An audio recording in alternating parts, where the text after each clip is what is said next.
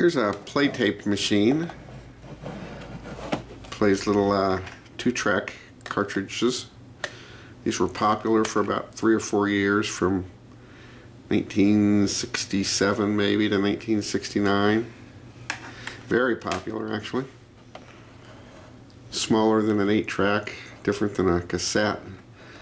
But the players were similar to 8-tracks in that you couldn't fast forward or rewind. You just had to switch tracks and wait till the end. But they had a huge catalog of artists. They were really sponsored by big record companies and were quite popular.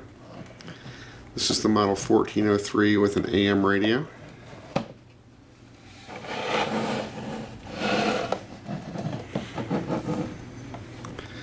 Made in Japan. Input, speaker output, battery compartment. Alright, with this one we can turn on the radio, AM only of course. That didn't take long, did it? Actually didn't sound as bad as I thought. Sounded a lot worse sitting here. So this guy, what's this guy's name in Denver? Jeffrey. I'm gonna break it to set my child. Getting up early for us after beating the Clippers last night. Rich Eisen from the NFL Network will join us as well.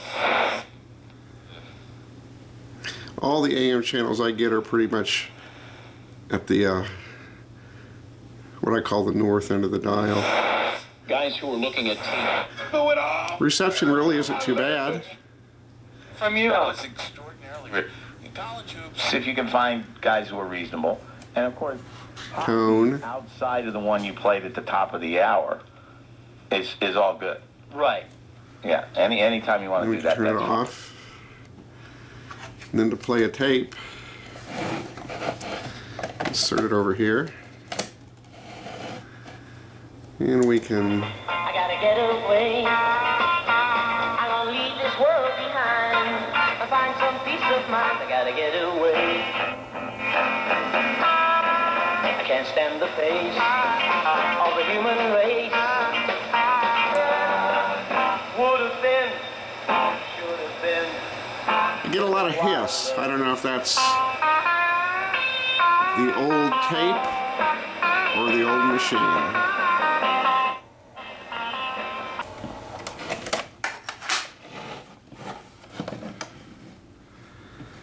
There's the insides.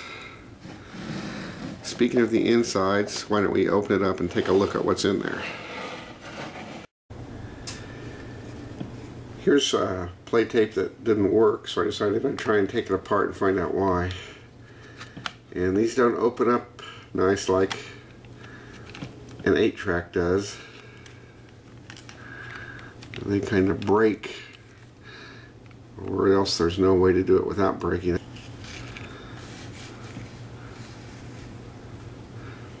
Tape kind of winds like that.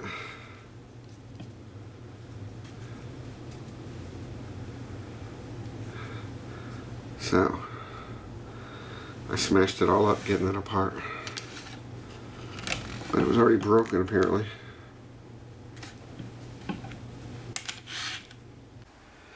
Alright, we've got the back off here. Takes 4 D batteries. Can read the specs there.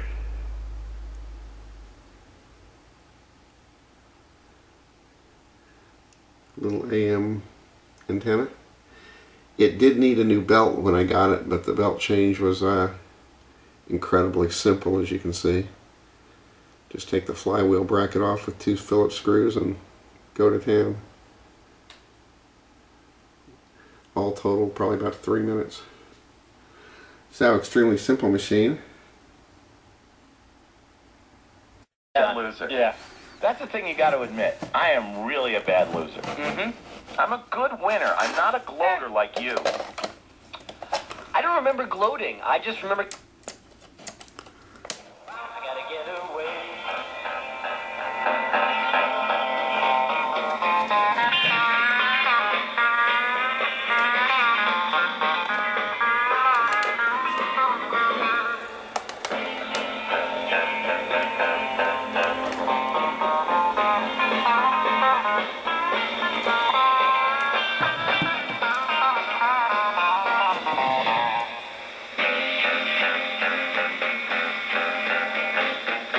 and everybody's playing rough. All of me just isn't hot enough. So there we have the Playtape model 1403 with AM radio from about 1968. Hope you enjoyed it. Thanks for watching.